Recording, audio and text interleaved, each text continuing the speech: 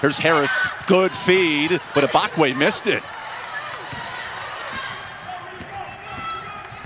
Gina Conti to the basket with some contact. Their decision making is better. A couple years ago, she may not have taken that far. This time she does. She's trying to go too fast, kind of like how she hurt her leg a moment ago. Clock winding down. Everett zips it out to Strother.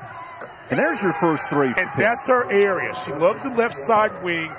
Conti with 2 assists tonight, dumps it down to Ratza. The senior takes her time, good step through move, and yes! There you go. On senior night, Conti. Don't have to settle for the 3. This is for the tie, and it's good. But you can take it if you want. 57 a pop and a timeout. It's down yet another big basket. That's a senior playing with a sense of urgency and the maturity. Gina Conti, bam! Down to 6. Scruggs for the lead. No good.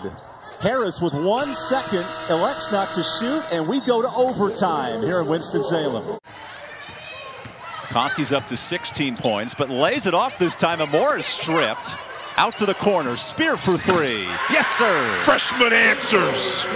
Have to be strong with the basketball right now. Pitt's a very aggressive team on defense. Now can they score? Can Everett stop the run? Of course she can. Pitt, one last chance. Harris for the tie. Oh, just missed it. And Wake Forest comes back to win in overtime, picking up win number 10.